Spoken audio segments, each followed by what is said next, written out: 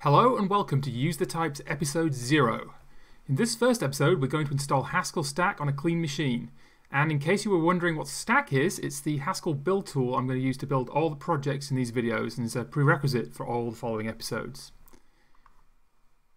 Here we have Ubuntu 18.04 desktop, and this is more or less the base install with the addition of my favorite web browser and all the latest updates applied. First we'll open up the web browser.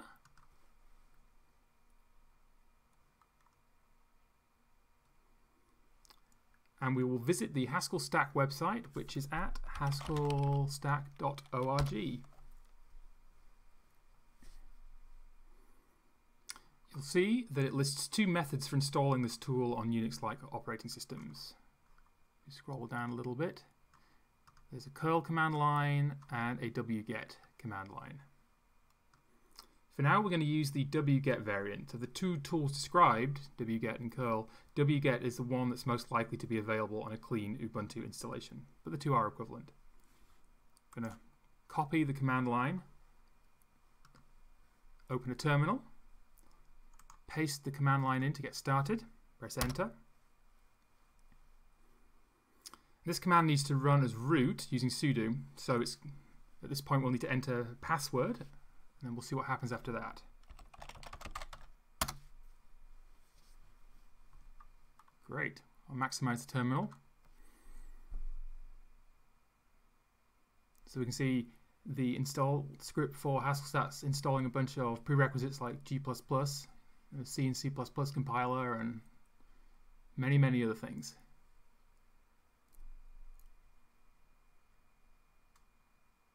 This is fascinating viewing. It usually doesn't take that long.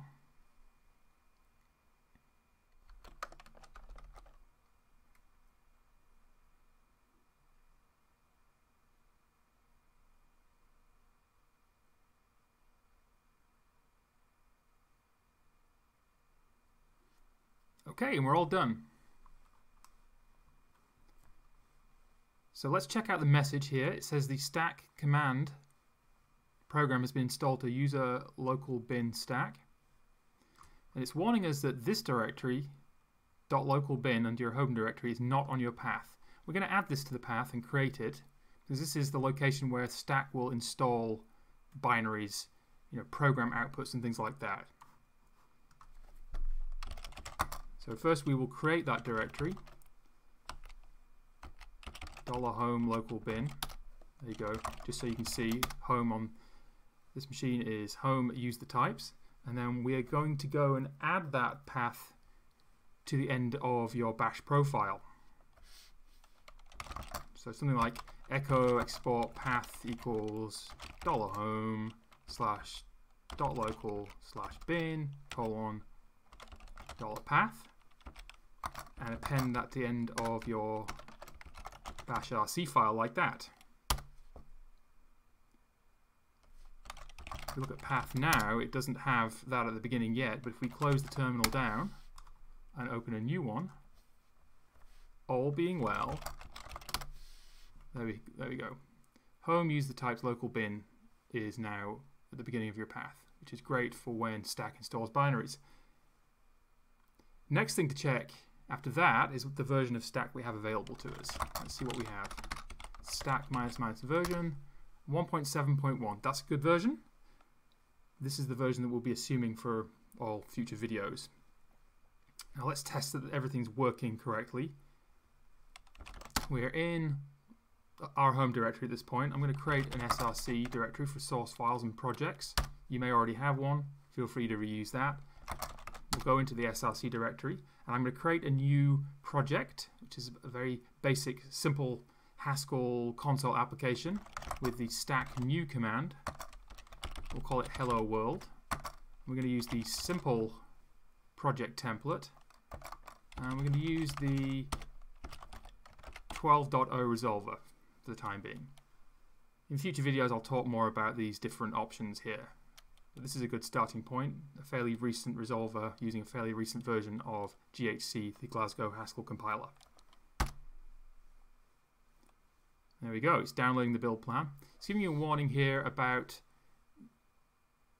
default options in your config.yaml file in your .stack directory, which probably doesn't exist at this point. At some point we will populate that file. In fact, what we'll do is, as soon as we have the Hello World project set up, we will take a look at that file.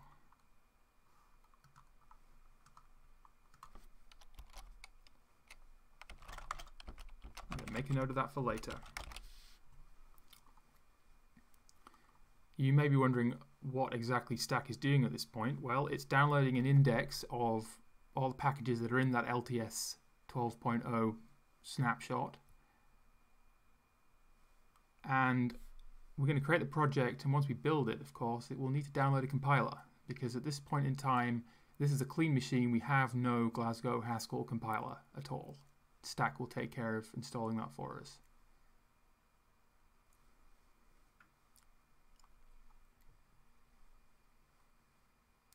There we go. Let's see what we have in our directory. We just have the Hello World subdirectory. Let's go into that directory. And what do we have? We have a bunch of files. Cabal file, license, readme, setup.hs, source, stack.yaml. And in the source directory, there will be a main.hs, which we can take a quick look at. Cat source/main.hs, which is pretty much the most basic Haskell program you can imagine. What we could also do at this point is, if you wanted to start iterating on this, turning it into a project that you might put up on GitHub or GitLab or what have you, you could do a git init here. That creates the .git directory, of course. And Stack projects typically will create all the build artifacts in a .stack-work subdirectory within the project directory. So we're going to ignore that by adding it to the .gitignore file, which we'll create from scratch. So we're going to say echo /.stack-work/ append to .gitignore. So now we have a one-line gitignore file. The git status, we'll see it is showing us a bunch of new files. Let's build it, see what happens. So I'm going to use stack build. Now, as I said before, this is a clean Ubuntu installation. There is no system-wide GHC compiler installed. So Stack will take care of downloading a GHC for us. And it's 8.4.3, which is the version of GHC that accompanies LTS 12.0. That's what, 144 meg download. We'll sit here for a while, let it do that. Download it, then unpack it. Okay, it's now compiling our program. Compiling, and you'll see it's installed the output, an executable named hello-world in this location, which, as you see, is under the .stack-work directory that we added to our gitignore file. So if you do git status again, you'll see it hasn't. You'll see that Git is not tracking any of the binary outputs, even though there is a .stack-work directory there now. Okay, so you are free to type in that full path,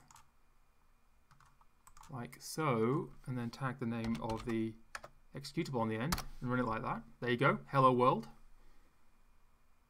That's a little bit cumbersome, so Stack offers the exec command used to execute targets, and our program is named hello-world, so the shortcut for that would be stack exec hello-world with exactly the same output.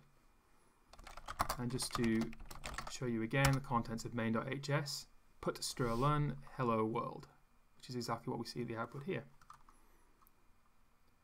And that is it, pretty much. Now, I did say we were going to take a quick look at that config.yaml file.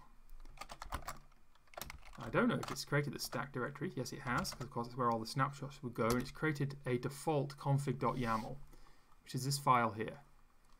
This is a file that contains default non-project specific settings, things like your author name, author email, copyright. These are strings that are used to pre-populate certain files that Stack will generate for you from templates. So we'll go back to the contents of the directory. We see hello-world.cabal, and we'll look at the contents of that file. And we'll see it's got GitHub user as your GitHub username and your author name here and your email address and all of that stuff. You can go and fix those values here in your .stack config YAML file in order to have Stack use those as default values for new projects. In fact, let's go and do that, shall we?